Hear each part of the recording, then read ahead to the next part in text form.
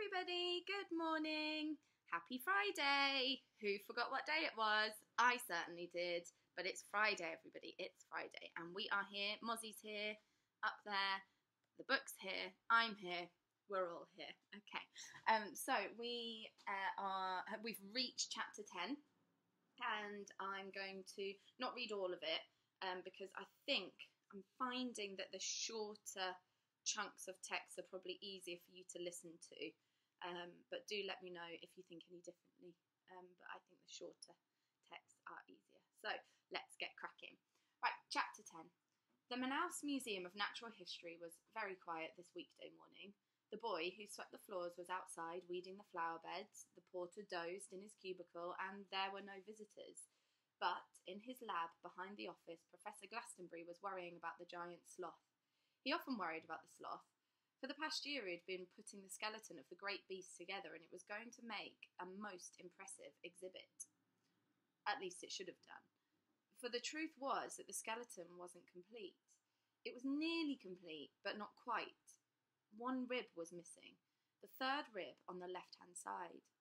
Professor Glastonbury had made a false rib out of plaster of Paris, and now he fitted it carefully into the breastbone, and it looked fine.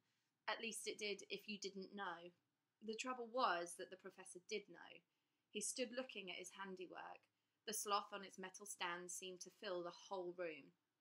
He took the rib out. He put it in again.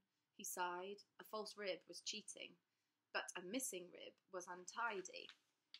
At that moment he heard the creaking of the revolving doors, and peering out realised that two people had come into the museum whom he recognised. The tall, thin woman who had been interested in Bernard Taverner's collection, and the schoolgirl who had been with her, a girl with a lot of dark hair and intelligent eyes. He came out of his office and said, "Good morning." The tall woman smiled and at once looked less alarming. "This is Maya," she said. "She's come to make some drawings of birds' wings. May I leave her here to work on her own? I'll fetch her at 3 o'clock. I don't think she'll be any trouble." "I'm sure she won't," said the professor. He was still holding the false rib and looked distracted. "What a large rib," said Miss Minton. "Yes." He took a deep breath and poured out the problem of the missing bone. "No one would know it was not the real one," he said. Miss Minton looked severe. "You would know," she said. The professor sighed. "That's what Taverner used to say." "May we see it, the sloth?" asked Maya. "Certainly." He led them through his office and into the lab. "It's not upside down," said Maya. "I thought sloths always hung from trees." "Not the giant sloths. They'd have splintered any tree they tried to hang from. This one would have weighed about 3 tons when it was alive, but they've been extinct for thousands of years." Once again the professor put the rib in, and once again he took it out. "What do you think?" "I think you should go and find the missing bone," said Miss Minton. The professor stared at her. Was she serious? Surely not. "I'm afraid that's impossible," he said. "The original skeleton came from a cave near the Canty River, miles away to the north, and I'm too old for expeditions." "Nonsense," said Miss Minton. "Anyone who can walk can go on expeditions." Then she took her leave, and Maya said good morning to the stuffed Pekingese before she settled down at a table near the Birds in Flight exhibit and began to draw. It was good to be in the museum again and away from the Carters. Not just the Pekingese, but the Amazonian river slug, the lumpy manatee, the shrunken head, all seemed like old friends, and of course the Taverner collection, which she now saw with new eyes. And as she drew, Maya tried to puzzle out the problem of her governess. Maya had told Miss Minton that Clovis was safe with the Indian boy. Miss Minton had nodded, but she asked no more questions. It was strange how little she asked Maya about her comings and goings. When she pounced on every strand of unbrushed hair, or a fingernail not scrubbed to cleanliness. Then, when Maya said she needed to go and work in the museum to finish her project on birds of the rainforest, Minty had done no more than raise an eyebrow and had gone about arranging it. She had even persuaded Mrs. Carter to let them go down on the rubber boat so as to give them more time in Manaus. And why did Finn want to know Miss Minton's Christian name? But she wasn't in the museum to think about Minty, or to even draw birds. She was here to do a job for Finn, and when she was sure the museum was empty, she walked over to the door marked private and knocked. Professor Glastonbury came out at once. He really was a very nice man with his round pink face and white fringe of hair. "I'm sorry to disturb you again," said Maya, "but I have a message for you." and she handed him the note that Finn had written in the hut. The professor read it and looked at her intently. So she had found Finn and made friends with him. Not only that, but she wanted to help him. Yes, he said, I see. You are a messenger and to be trusted. Come in. He led her into his office and locked the door. Maya had never seen such a room. There wasn't a centimetre that wasn't covered in something. Limb casts, snake skins, jumbled bones, and books everywhere, even on the floor. But it was a friendly clutter, not like the mess in Mr. Carter's room. Sit down, he said, and moved a stuffed marmoset from a rickety chair. Then he read the note again. I don't see why not, if it's just for one night. No, I really don't see why not. He said you knew a good hiding place. He said you showed it to him. Professor Glastonbury smiled.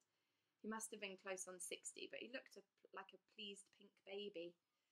Ah, he remembered, did he? Well, come along. If Finn says you're to be trusted, I'm sure he's right. He took her into the lab, and for the second time Maya was led to the giant sloth. But this time the professor put his shoulder to the heavy metal stand, which moved slowly to one side. On the wooden floor, grimed with dirt, Maya could just make out a square of darker coloured wood and an iron ring. It's a trapdoor, he said. Goes down to a cellar and a storeroom, but it's well ventilated. It's got one high window. Best hiding place in Manaus, we used to say. Finn liked to play down there when he was little, while his father helped me. Maya stood looking at the flight of steps which led into the darkness. Would you like to go down? The professor asked. May I? Of course, but you better have a light. There's no electricity down there. He brought her a hurricane lamp, and she climbed down. The cellar was huge and vaulted, with a recess at the back full of packing cases. Between the cases were exhibits which the professor had no room for, or those to be repaired, or for those waiting to be repaired. A beam of light fell on the red eyes of a moth-eaten puma. There were unstrung bows and painted shields, and a harpy eagle sitting on a lopsided nest. In a corner was a heap of round objects which might have been carved coconuts, but may have been shrunken heads.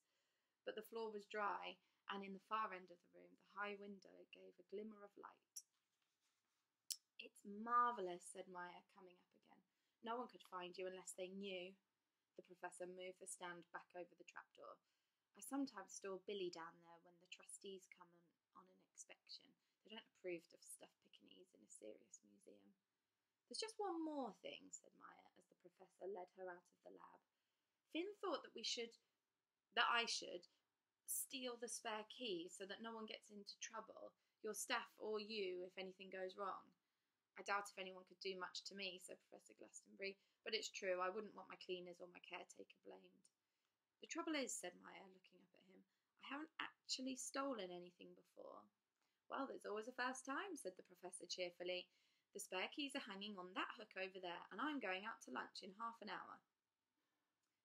There she is, said Mr. Trapwood, looking out of the window of the Pension Maria at the slender blue funnel of HMS Bishop, the sister ship of the Cardinal, which had just come into port. She would spend 4 days on the turnabout, while the crew cleaned the ship, took on supplies, and had some time ashore.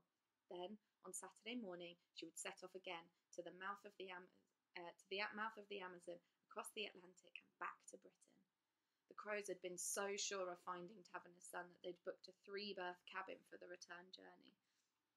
But they were beginning to give up hope, for it was clear that the wretched boy was deliberately hiding from them. At first, people tried to deny that Taverner had had a son at all. Now, though, they were beginning to laugh behind their sleeves, and as the day for the detective's departure grew closer, there were sly digs about the boy having outwitted them. But why? The Crows were hurt. They'd come of bearers of good tidings to bring a savage jungle boy to the news of his inheritance. They'd been prepared to introduce him gradually to polite society, perhaps on the journey to teach him to use a knife and fork. Sir Aubrey had even given them some money to buy him clothes in case he'd been brought up in a grass skirt. And they had expected gratitude. It was only natural. Thank you, Mr. Lowe, the boy would have said, grasping them by the hand, and thank you, Mr. Trapwood. You've saved me from a life of toil and darkness. Instead of that, the boy was deliberately hiding, and everyone in Manaus seemed to be helping him. We've got 3 more days, said Mr. Trapwood. There's still a chance to flush him out. To carry him aboard by force, if necessary. to get the bonus from Sir Aubrey. That was the most important thing of all. Sir Aubrey had promised them £100 each if they brought his grandson home safely. I still think there was something fishy about that pigtail girl at the Carter's place, Mr. Lowe agreed. She had a shifty look. We'll have to keep an eye on her. The Crows were looking very much the worse for wear.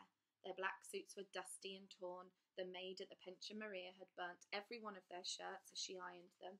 Mr. Trapwood's face was covered in lumps where the bites of the tabanids fly had gone septic, and both their stomachs had become boiling caverns of agony and wind. But we can still do it, said Mr. Trapwood, punching the table. We'll try downriver this time. Those houses by the fishing place, the people there look poor enough. They should take some notice of the reward. Mr. Lowe nodded and made his way stealthily towards the door. If you're thinking of getting to the lavatory before me, don't try, said Mr. Trapwood. I'm going first. No, you aren't. I need it. You need it. Shoving and jostling, the two detectives raced each other down the corridor. Okay, right, that's where we're going to read up to today. I think that's quite a nice way to stop.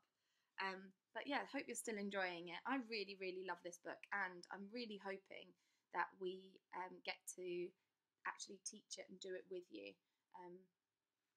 Fingers crossed. Can't really do anything else, can we? Other than hope and wish. But I hope you're all okay.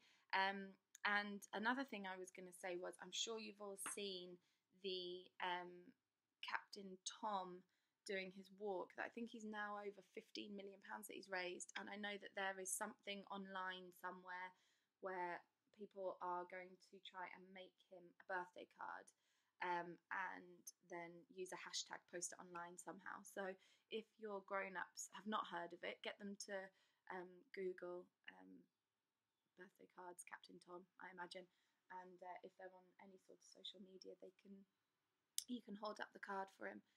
Because it's quite an achievement, I think you'll agree. Not sure I would want to do 100 laps of a garden, especially when I was going to be 100. I think I'd struggle now. But anyway, that might be a quite nice thing to do over the weekend if you're struggling to think of things to do. And also, don't forget that you were sent, or there is available, I think, on Parent Mail, the list of spring activities as well that you could be doing. So yeah, hope you're managing to keep busy and you're keeping your brains active, and I will continue reading this next week and keep posting them up here. Okay, lots of love, missing you all. See you soon, bye.